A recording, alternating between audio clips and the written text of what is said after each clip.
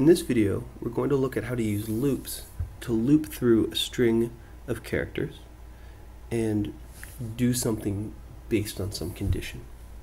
The really important thing to take away from this is that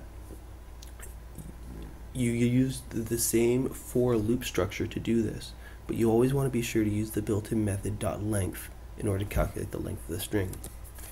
So if we look in this example here, we have one string called word1, and the string is stored as this is a demo. And if we pop up this OneNote file, we see that this is a demo has indices 0 to 13. So what we essentially want to do is we want to use, let's say for example we want to print out each letter of this word on a new line. So what I'm going to do is create a loop with a counter, and that counter is going to go from 0 up to 13.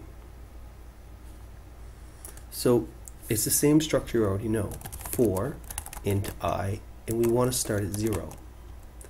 The next part of a loop structure is what is the condition that we check. Well, we want to continue in this case as long as I is less than the length of the word, because this is a demo, is 14 characters long, and therefore the indices go from 0 to 13. So as long as we're less than 14, we want to do whatever it is we're interested in doing.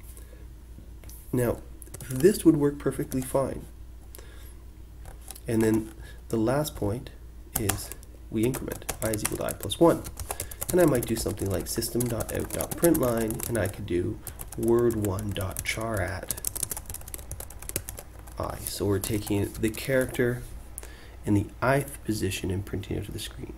So if I run this, this will print out to the screen. This is a demo, but each character on a new line. Okay.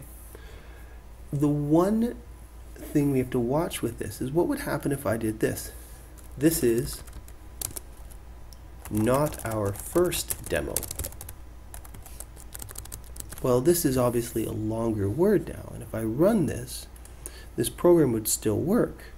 But what you'll notice is that it stops short of printing everything out. It ends up at OU and then stops.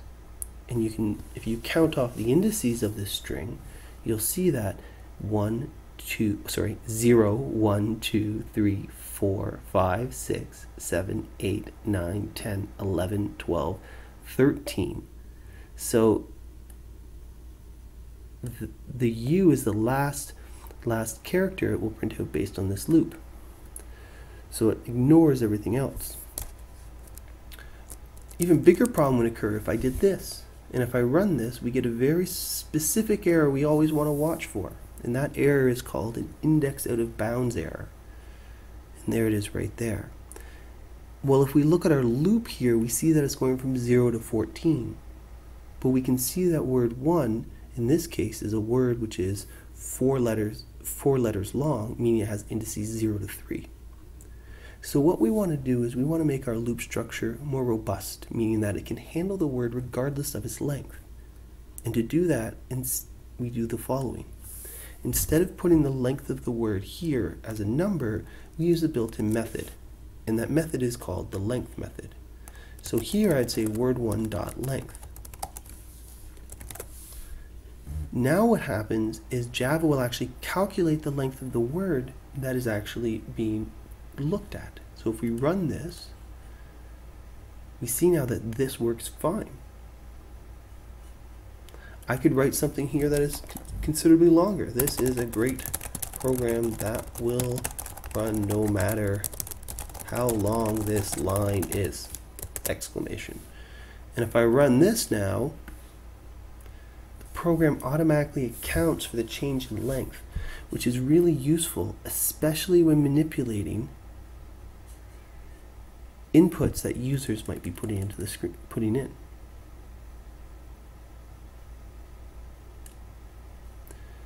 So let's just wrap this up with one final thing that people often want to do, that is print a different word, each word on a new line. And what we're going to do is we're going to write a conditional statement inside this for loop. And it's going to look as follows. We're going to say if word1.char at, meaning let's look at the specific character at index I, is not equal to a space. So if it's not equal to a space, we're going to print it out to the screen, but we're not going to put a new line in. So we just have a print statement. Else, we're going to print out a whole new line. So again, what this does is it takes each character and checks if it's a space. If it's not a space, we print out the character, but we don't use a print line.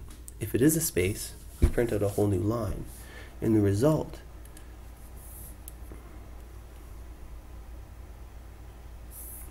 is what we see down here, where the sentence, each word is printed out on a new line.